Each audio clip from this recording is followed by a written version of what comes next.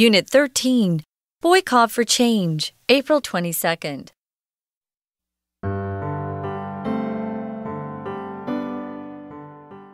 Whereas a boycott is usually done for political or social reasons, it is also done as a form of consumer activism.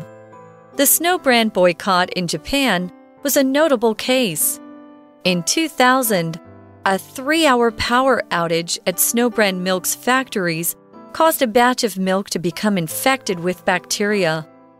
The tainted milk was turned into milk products and later sold. As a result, about 15,000 Japanese people were poisoned. This sparked a public boycott, which eventually forced Snow brand milk to declare bankruptcy. The whole event also motivated the Japanese government to completely revamp their food safety laws. However, not all boycotts achieve their stated goals. In that case, what separates successful boycotts from ones that fall short?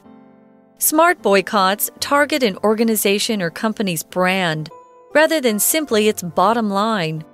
They lead consumers to associate a company's brand with being illegal or unreliable. Even though a company's brand seems like something intangible, it is what connects that company to consumers and can be worth billions of dollars. This idea was clearly evidenced by the 1990s Nike boycott. Activist groups that accused the brand of using child labor not only persuaded consumers out of buying its products, but also directed the public's attention toward the company's ethics. While the short-term damage to Nike's profits was considerable, the most adverse long-term impact was on the company's reputation. Consequently, Nike has worked to rehabilitate its image and been cautious about its policies ever since. Usually, the public largely relies on the law to punish guilty manufacturers. When the law ends up letting those who are accountable off the hook, however, the public is left with few options.